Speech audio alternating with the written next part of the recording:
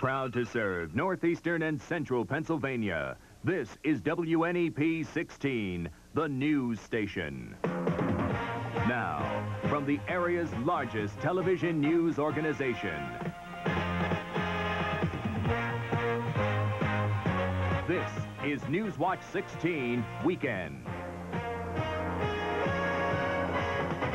Last night on Newswatch 16 Update, we told you about a proposed curb extension project at the intersection of Blackman Street and Route 309 in Wilkes-Barre Township. PennDOT wants to put in new curbing to cut down on accidents there, but as Newswatch 16's Valerie Devine found out, some people aren't very happy about the idea. You're looking at three businesses that have been here on the corner of Blackman Street and Route 309 for 36 years, and the owners aren't happy with what PennDOT has in mind. We could be out of business. That's what it means, completely out of business. Tom Mislivitz is part owner of three businesses here, an auto parts store, a gas station, and a cafe. He says as long as he can remember, his customers have always been able to pull into his businesses here without any problem. But now he's not so sure. That's because PennDOT wants to put curbing in most of the way around him. Mislivitz says the curbing will make it more difficult for customers to get into his businesses, especially his gas station. Just across the street at Germano Glass and Plastics, the concerns are much the same. PennDOT wants to put new curbing here, too. Owner Robert Germano wanted to expand his business. Now he's afraid he could lose it. We wouldn't need as many men as we have right now. A few men would indeed lose their jobs. We would have to relocate, find a suitable place for our business. PennDOT says it's willing to work with the businesses and will take another look at the situation before a final decision is made. Valerie Devine, Newswatch 16, Wilkes-Barre Township.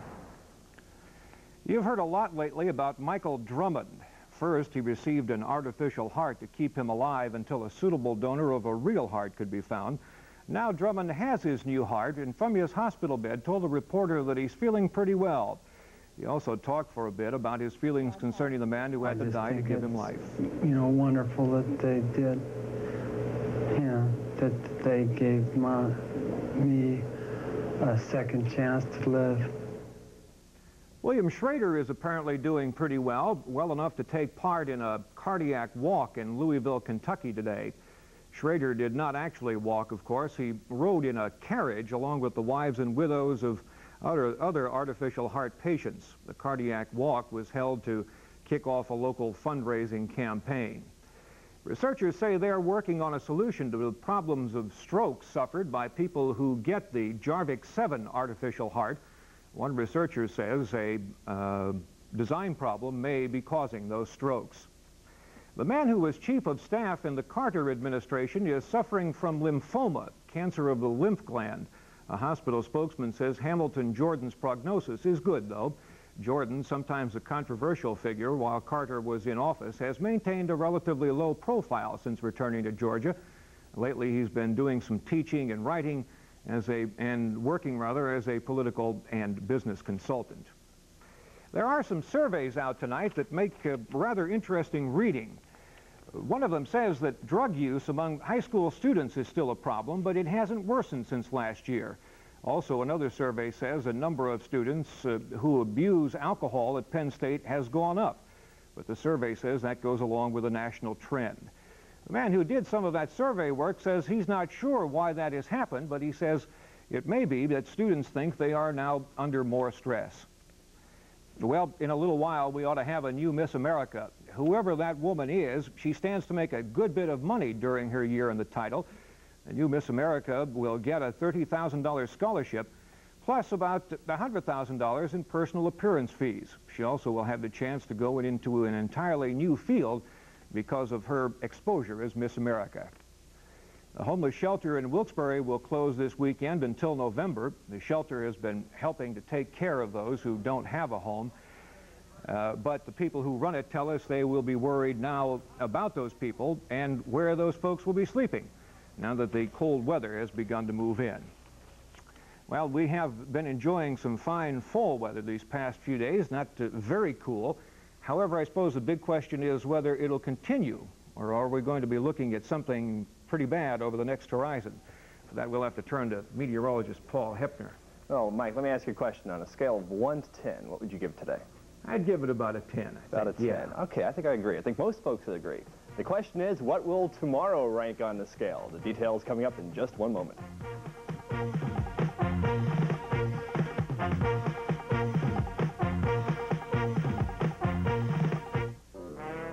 When the Simpsons came back from vacation, Mrs. Simpson discovered... He didn't run the dishwasher. I thought you were going to run it. These have been sitting around for a week. Nothing's going to make them look good. Try Cascade. Cascade cuts right through dried-on food and gets rid of drops that leave spots. Cascade sheeting action leaves glasses virtually spotless. They're not going to look good. They look good. They look great. Try Cascade. It doesn't just clean. It goes all the way to clear. Kleenex Off-Teak presents Nose Runs Wild. It's that time of year when allergies run noses ragged. And ordinary tissues can rub them raw. So run to the comfort of Kleenex Soft-Teak tissues. Because Soft-Teak has special softness fibers fluffed up for the softest touch ever from a Kleenex tissue. Soft-Teak, for softness that's right on the nose. It's a warehouse clearance sale now going on for 1 week only at Cadle TV and Appliance Stores in Wilkes-Barre and Shavertown. Special prices on RCA color TV sets and video cassette recorders. See the new RCA stereo-ready 26-inch dark tube consoles. Remember, all TV sets sold by Cadles are covered by a 2-year warranty on all parts and labor. Hurry, this sale is for 1 week only. We're open every night till 8 o'clock. Cadle TV, where the service people know the answers. Well, if you're waiting to tour that old mine at McDade Park in Lackawanna County, you're going to have to wait a bit longer. The tours were supposed to start this weekend, but they have been delayed until perhaps the end of the month.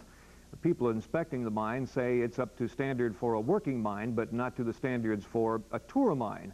Because the opening is delayed, the closing will be too, and the McDade Park mine will probably be open for about 2 months this fall. Well, speaking of fall, we have had the pleasure of a few good days now. And it is time to wonder about the next few days. Meteorologist Paul Hepner may have the answer to our questions. Paul? Well, Mike, the big high-pressure system that has influenced our weather during the past several days is a massive one. It spreads from the East Coast all the way back out to the Great Plains states, and it's moving very, very slowly. So that means that the kind of weather that we're enjoying right now will persist not only through tomorrow, but through Monday, Tuesday, and into Wednesday. As I see it now, it's slowly moderating temperatures. Temperatures are falling off in the backyard, though, with clear skies. It's nighttime. You expect the temperature to drop, and here's what the current readings look like. We find that readings are dropping back into the 50s. At this present hour, we have 54 degrees. Relative humidity, very, very nice, 52%. The wind direction still from the cool northeast at 5 miles per hour, and the barometer is rising at 30.46 inches. Today's high temperature, a delightful 66. Low temperature last night was 39. You can see that that was only 5 degrees warmer than the record low, which was 34 degrees, set back in 1911. The record high temperature, by the way, is 92, and we won't have to worry about any record highs for quite a while to come. A look at the jet stream this evening shows what we call a large amplitude or a high amplitude flow. That's when you have big rises and dips in the jet stream, and when you have the flow coming up from the southwest, you have warm weather. That's the way it is in the Rockies this evening. They had some very hot temperatures out that way. And when the flow takes a big dip from Canada and comes down to the southeast, you get very cool temperatures. And of course, anyone who's been outside during the morning, the last couple of mornings, can attest to that very chilly air. Well, the jet stream is expected to flatten out a little bit during the next couple of days. So by Tuesday, expect to see some cool and damp weather across the Pacific Northwest, and some of that warmer weather beginning to work its way into Pennsylvania. So no temperature extremes. When you have this kind of pattern, temperatures are very seasonable. That means 70s here. A look at the satellite picture for the daytime hours today shows lots of sunshine, not only in Pennsylvania, but up to our northeast through New England. They had some very cool temperatures up there once again this morning. Concord, New Hampshire was 31 degrees, and some record lows across the Carolinas, with Greensboro, North Carolina, coming in at 39. Now, you do see some clouds out to our west. No big deal. These are high clouds, not producing any rain. There are some rain showers down across Florida with this cold front. Temperatures are pretty seasonable down to the south and southwest, but kind of cool still up in New England at 61 degrees. Temperatures were cool for this time of year down through South Carolina, only 73. And then they warm up into the 70s out across the plain states. As this high-pressure system moves across, we will see some gradually warmer temperatures working their way in here. Some rain down in Texas, dumping more than 1.5 inches on Austin, Texas, and a weak low pressure system causing some rain up across the Pacific Northwest. We'll have some cooler temperatures up there tomorrow with that low pressure system, but for us, the big high drifting right over Pennsylvania. That means lots of sunshine, temperatures getting well up into the 60s to near 70, and as this high pressure system gradually drifts off to the east-southeast, I think we'll start to see some of the 75-degree air working its way in for Tuesday and into Wednesday. The rain that's out to our southwest over Oklahoma and Texas will kind of fizzle, stay put for the next couple of days, so no threat of rain for several days to come. My forecast for us for tomorrow calls for a 10 on the scale of 1 to 10. Another beautiful day, lots of sunshine. Temperatures here in the metro area around 70, but a little bit cooler up by Lake Ariel, 68 degrees. Red Rock, right around 66 for high tomorrow because they are a little bit higher up in elevation. Perryville coming in 70 degrees. That's over in Carbon County. Temperatures out to our west and across the central counties tomorrow in the upper 60s to near 71 at Millview. And the wind will be light and variable with that high pressure system drifting right across. Here's a look at sunrise and sunset for tomorrow. And as you realize, the days are getting a little bit shorter now. Sunrise at 6:44 in the morning. Sunset tomorrow night, just 12 minutes past 7 o'clock. Winter's not too far away. In fact, you may think it's winter tomorrow morning when you get up. Low temperature 43 degrees. Now temperatures will be dropping into the mid to upper 30s across some of the northern counties tonight, up by Bradford, Susquehanna County, for instance. So there could be a couple of areas that still have a little light touch of frost tomorrow morning. Most of us won't see any frost, though. That's good news. Pleasant temperatures tomorrow. High temperature 70 degrees, lots of sunshine.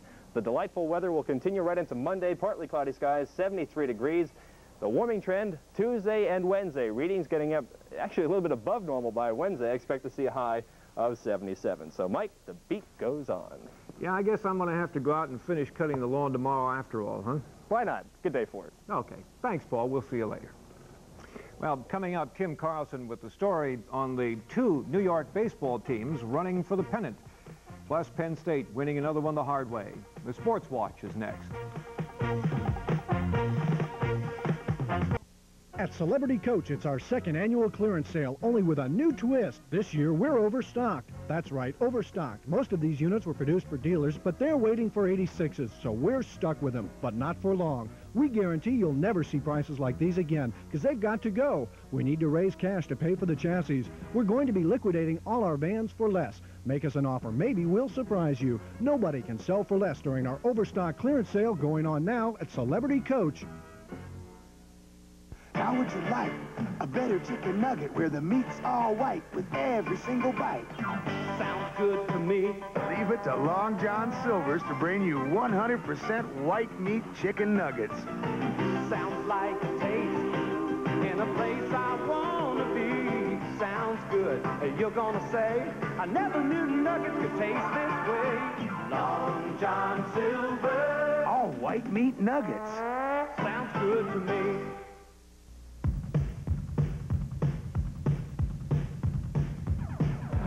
Give me some fun in the blazing sun. Give me a friend or two. And when my thirst is at its worst, give me Mountain Dew. Do it, Mountain Dew. Do it, cool and smooth. When I got a thirst, you're undiluted, undisputed. Do it, Mountain Dew.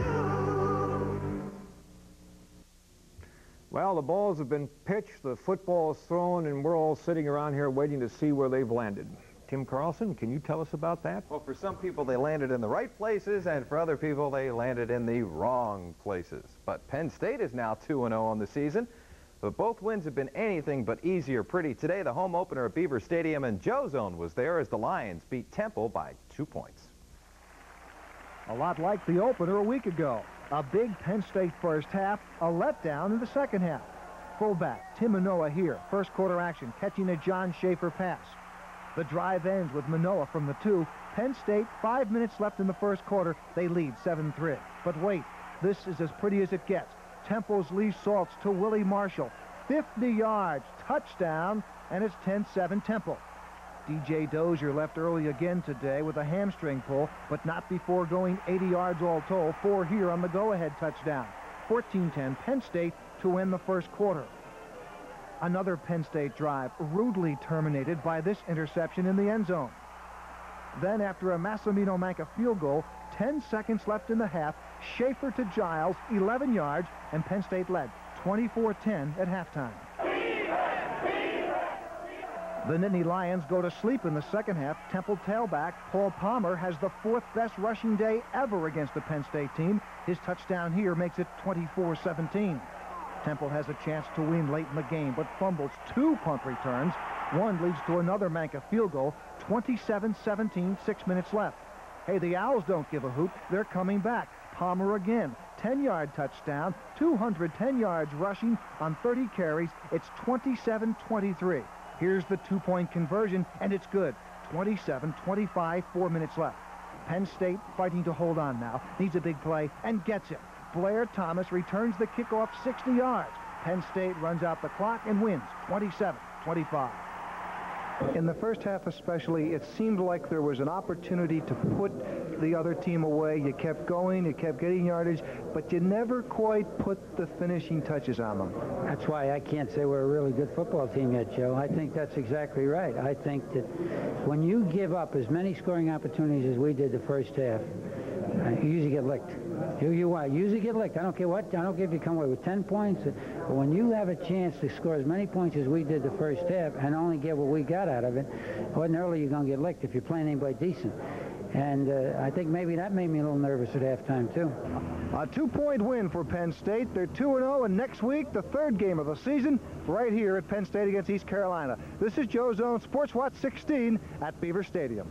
All right, next week, Penn State at home with East Carolina. We go to the college top 20 scoreboard. There you see number 1 Auburn over Southern Miss, 29-18. Bo Jackson, 205 yards, 500 yards in 2 games now. Number 2, Oklahoma idle. Rutgers in Florida, how about that? A 28 tie. USC was idle. Number 5, Iowa rolls over Drake.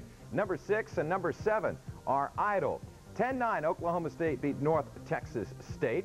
Ohio State beat Pitt tonight, 10-7. That's a final now. Number 10, UCLA and Tennessee tied. Penn State over Temple, there you see it. LSU beat North Carolina. Michigan over Notre Dame, 20-12. Arkansas trailing Mississippi, 14-11 in the 4th. South Carolina was idle. BYU beat Washington. It was Maryland over Boston College. Nebraska was idle. Illinois over Southern Illinois by 3. And number 20, Alabama leads Texas A&M 23-10 in the 4th. Pennsylvania colleges this afternoon. Carnegie Mellon over Bucknell. Southern Connecticut beat East Stroudsburg. Lehigh rolled over Indiana. Wilkes over Lebanon Valley big. Lycoming beat Lock Haven. It was Bloomsburg over Shippensburg.